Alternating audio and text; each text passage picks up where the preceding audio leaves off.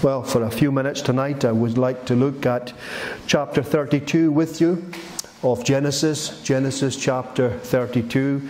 The whole chapter will be our text. I'm sure this incident is quite well known to most of us here, but it's good to refresh our minds and memories concerning a very notable experience to one of the Old Testament patriarchs. And the title I want to give to our meditation tonight is The Crowned Cripple.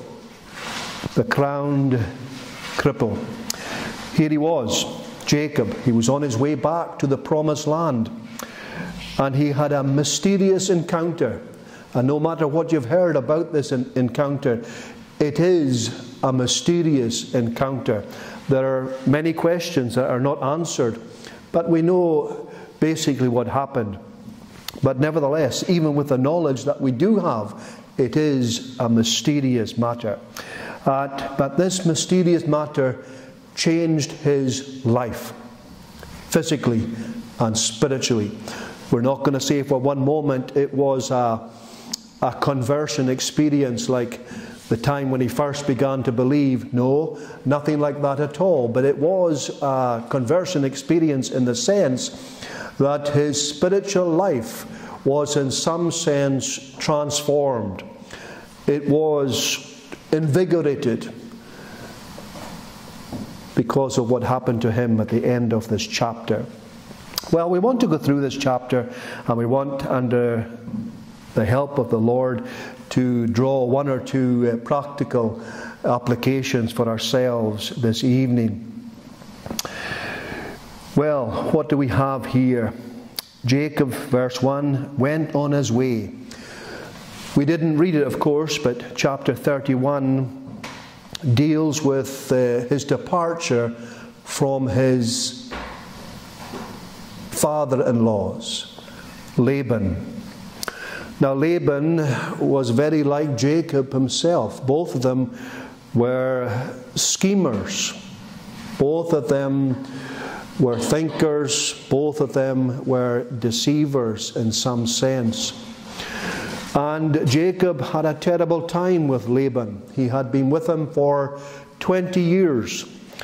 And for 14 years he served in order to have Laban's two daughters, Rachel, which was Jacob's first choice, and then Leah, which was given to him by deception.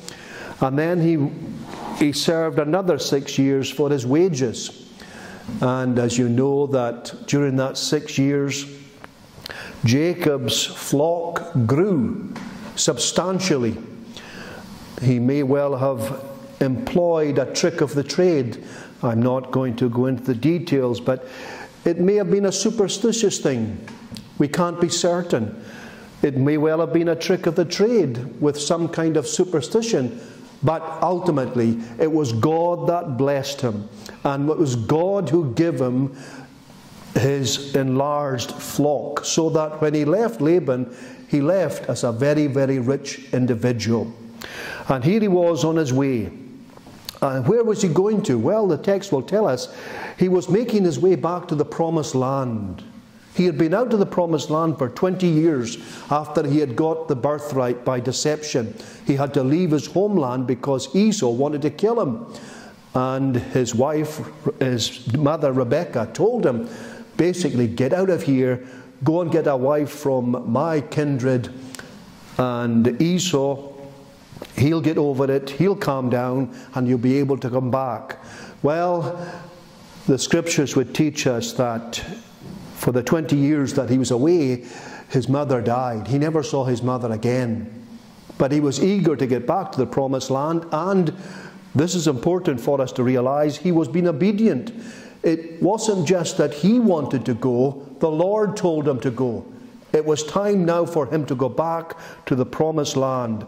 He was the covenant head, or he would be certainly when Isaac would pass on. The blessing was now upon Jacob, and he was the covenant head. And the church, the Old Testament church at this time, was not in the Promised Land.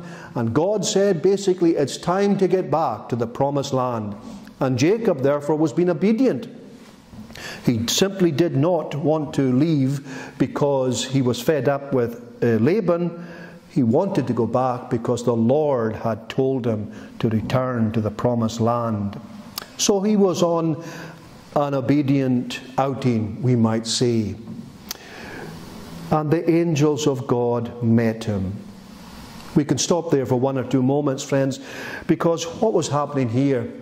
Well, surely this was God who was encouraging him. He had a terrible time with Laban. And as we will see, he had to wrestle with Laban.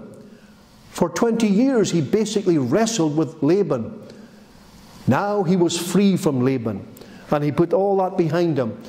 He was going on now to the promised land, and he would trying to hopefully encounter his brother Esau to try to make amends and try to be reconciled to his brother. And the Lord recognized this was on his heart.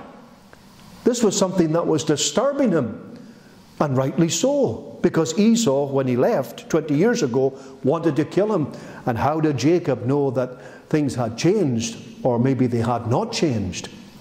Therefore, and the angels of God met them. And when Jacob saw them, he said, "This is God's host." This is what happened to him when he left his homeland. The angels of God met him there, and they were encouraging him. He had left with nothing but his staff, and he was going to lay down that night, and he was going to go to sleep. And if you know the story in chapter 28, the angels of God were there, and he saw a ladder that went up to heaven.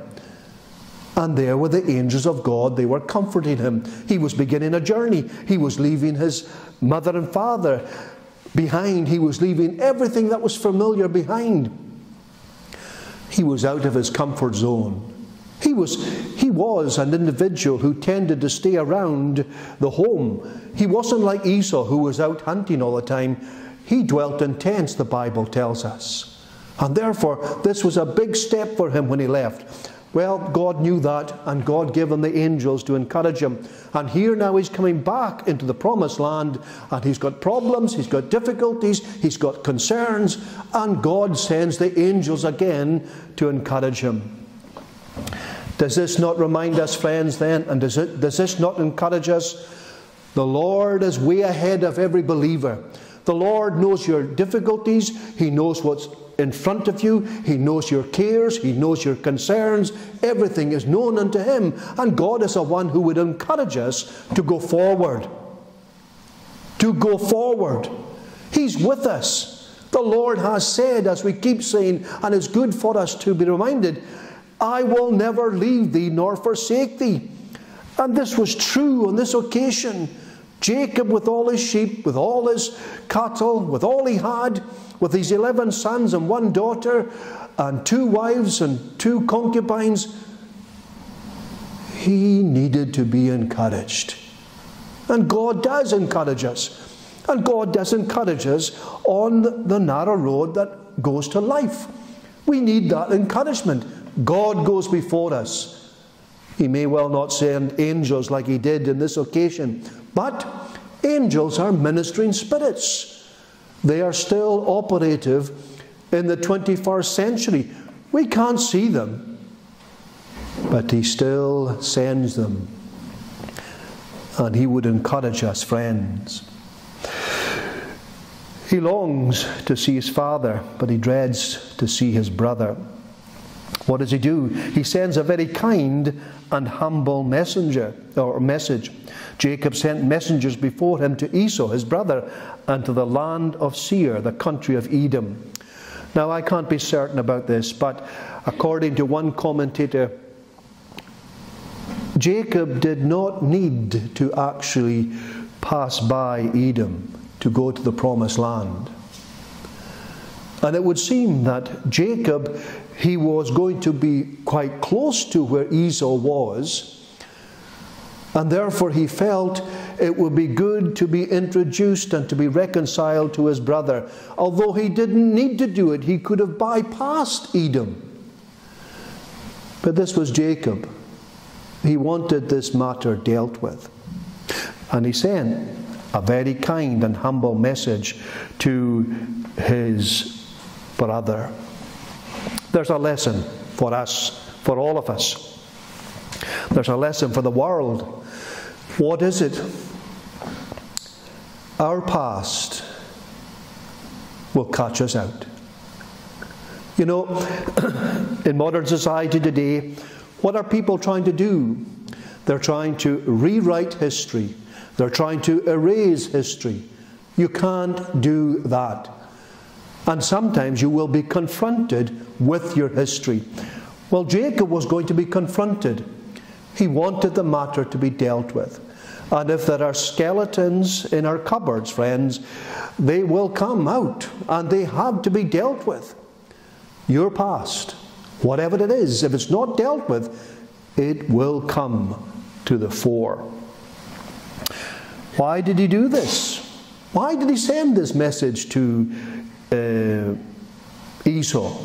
Well, he certainly wanted to be reconciled to him, but he wanted Esau to know that he had been away for 20 years. And he wasn't a fugitive. He wasn't a vagabond. He was with a relative. And therefore, when he was coming back as a prosperous and self-sufficient individual. He was not going to be a drain on Esau or upon his father Isaac. And in that sense, he was not going to be a drain on whatever Esau might get from Isaac's will. Jacob was well able to support himself, and he would not be a drain or a burden upon anyone. And he wanted Esau to know this. And he wanted Esau to know that he was not looking for any trouble. He was coming on friendly terms. He wanted to be reconciled to his brother. Now the response. Well, we know what the response. Esau was going to come with 400 men to meet him. And as a result, Jacob, we're told in verse 7, was greatly afraid and distressed. And he divided his people up, and he took the decision, well, if Esau's going to attack one party, well, the other party will escape, and it will not be curtains for me. That was his pragmatic approach initially, because he was fearful. He had a plan. But friends, he also had a prayer. He also had a prayer. And we find this here in verse 9. He calls upon the God of my father Abraham and the God of my father Isaac. He calls upon his father's historical God, the one true and the living God, the one who had delivered his fathers, the one who had revealed himself to his fathers, the one who had been good to his fathers. And therefore, he was calling upon the one true and the living God. And he remembered what his God had done for his fathers. And basically, he was asking that the same God would deliver him also. The great God of heaven. And he reminds God that God is the one who told him to return to the promised land. Return unto thy country and to thy kindred, and I will deal well with thee. What's he saying here? Well, basically he's saying, I am being obedient to what thou hast said. I am merely doing what you have told me to do, and therefore fulfill thy promise. He was pleading the promises. And this is a good way to come before God, recognizing that he is a great historical God, a God who has done wonderful things in the past, and a God who has kept his promises to his people. And indeed his promises, his word, cannot fall to the ground. And therefore this is to encourage us to pray the promises that God has given, to remind him of his promises. He also prays with humility. I am not worthy of the least of all the mercies. He acknowledges that 20 years ago he went out with nothing but a staff. Nothing but that. And now he's coming back as an extremely rich individual. And he acknowledges that all of this has been given to him from God. This is the way, friends, that we are to pray. We have to recognize that we deal with the great God of heaven, a God who is omnipotent, a God who has delivered his people in the past, and a God who will not fail, whose promises cannot fail, and a God who is always will look after those who are obedient. And we have to acknowledge the mercy of God, how he has been good to us in times past. And will he now abandon his people? Will he now abandon Jacob, having taken him back after blessing him? Will he now abandon him? No. This was his prayer. Well, he had a plan, but he had a prayer. He was in trouble. He admits he was fearful.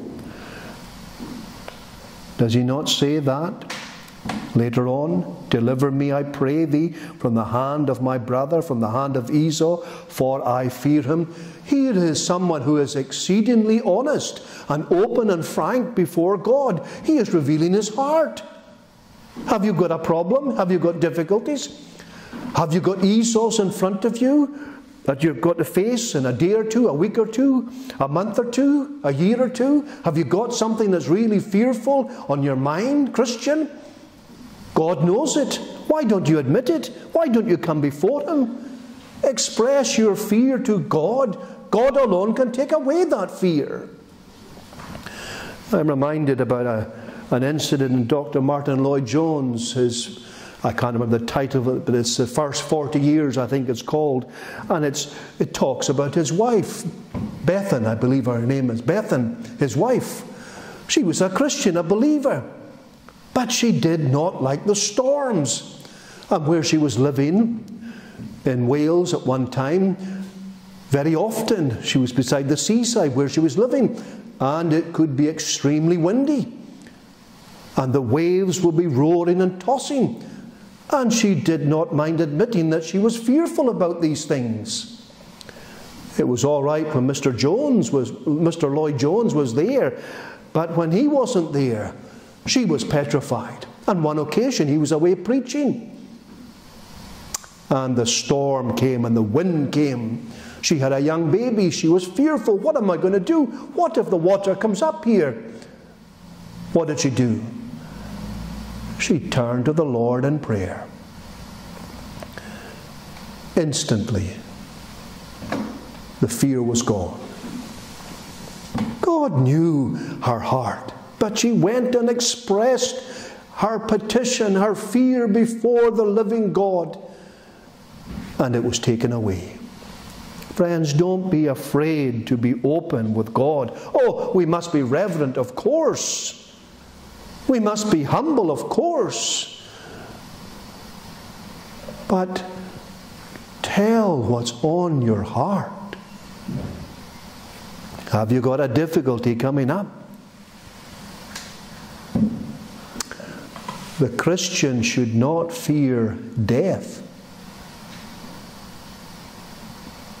But is it not true that we do? Tell the Lord. The Christian should not fear a terminal illness, but we do. Tell the Lord. This is what happened here. Deliver me, I pray thee, from the hand of my brother.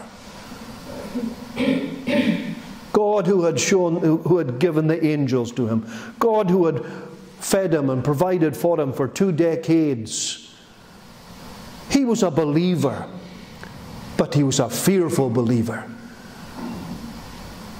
And he admits it. And God accepted his prayer.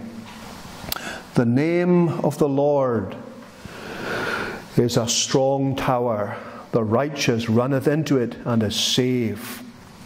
We sang it earlier on in Psalm 56 Verse 3, what time I am afraid, I will trust in thee. That's a good prayer. That's a good position.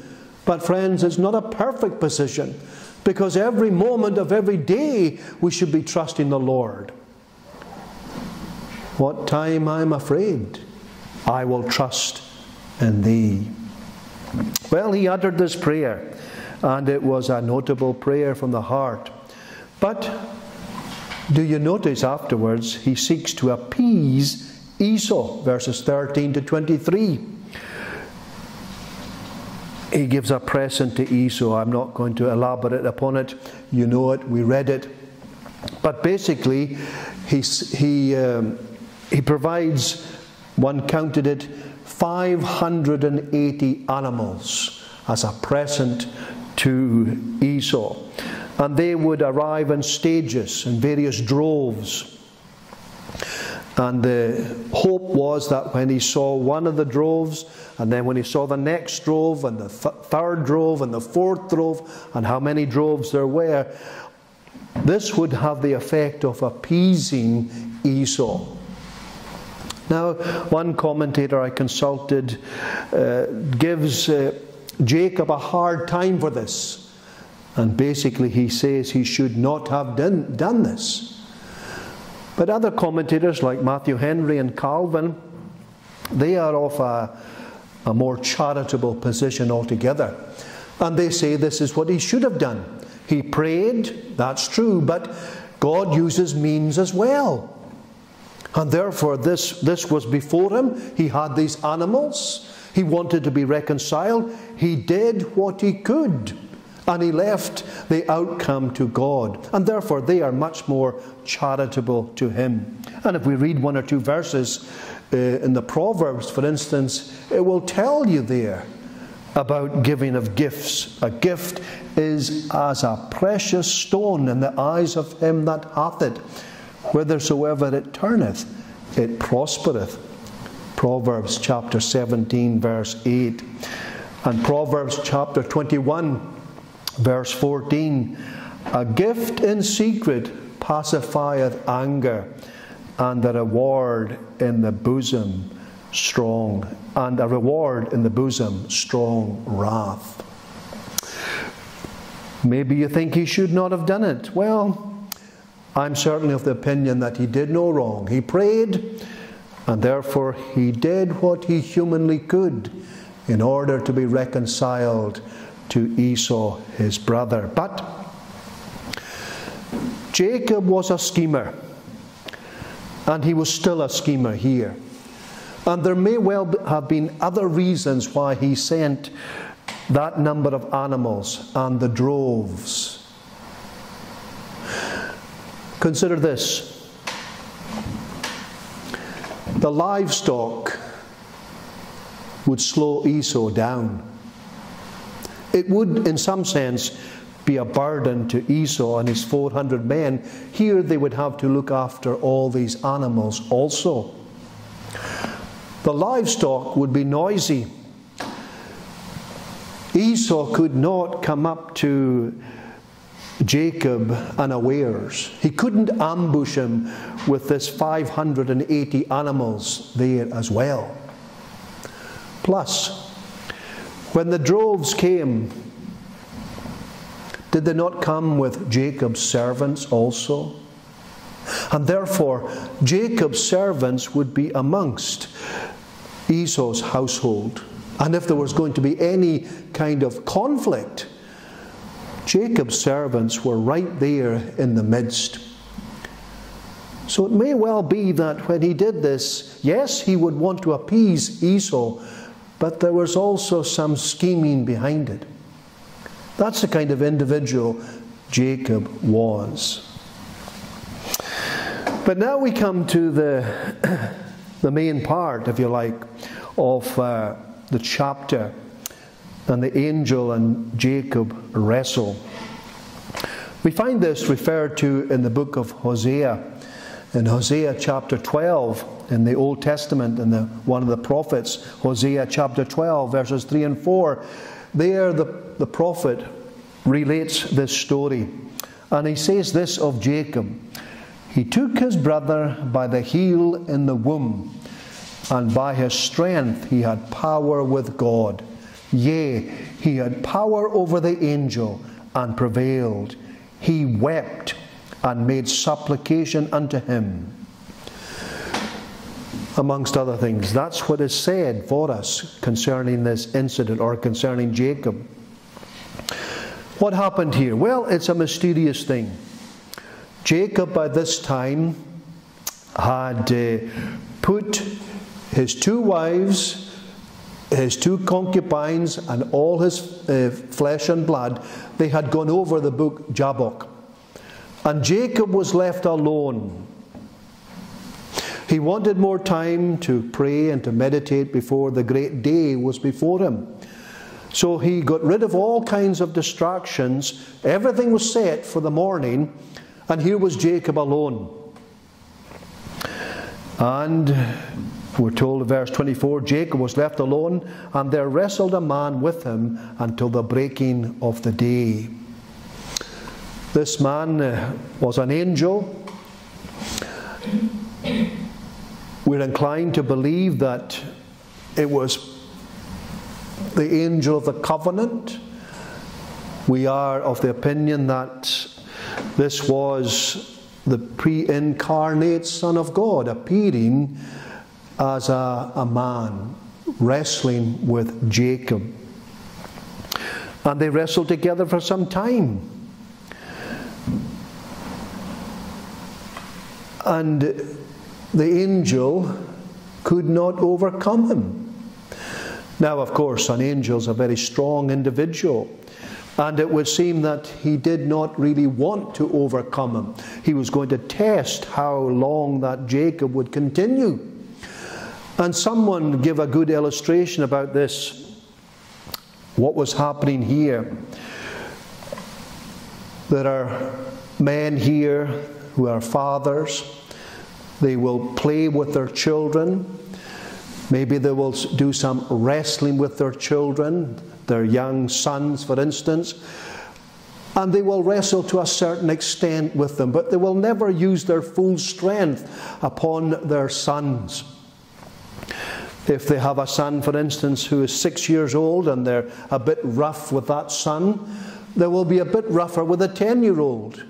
But on both occasions, they'll never use their strength to the full. Well, this is what was happening here. The angel was extremely powerful and could easily have overpowered Jacob, but Jacob continued, and they wrestled. And he wrestled with him, we're told. And he said, "Let me go, for the day breaketh." Now this was the angel who said, "Let me go, for the day breaketh." Why did he say that? Well, he said that, friends, because at the moment it was dark. And Jacob could not see the face of the angel. But when it became daylight, he would see the face of the angel. And no one can see God and live. That's why the angel wanted to end this before the light came. Because if the light came and they were still wrestling and Jacob was able to see the angel, he would see the face of God. And the likelihood is he would die. Now this would teach us that Jacob was absolutely determined to wrestle with him until he got the blessing, no matter if when the light would come, he would see the face of God. This is what we're meant to believe and understand here. Jacob was out and determined to get this blessing. We might say, at any cost. He goes on in the encounter. In verse 27, the angel says, "What is thy name?" And he said, "Jacob."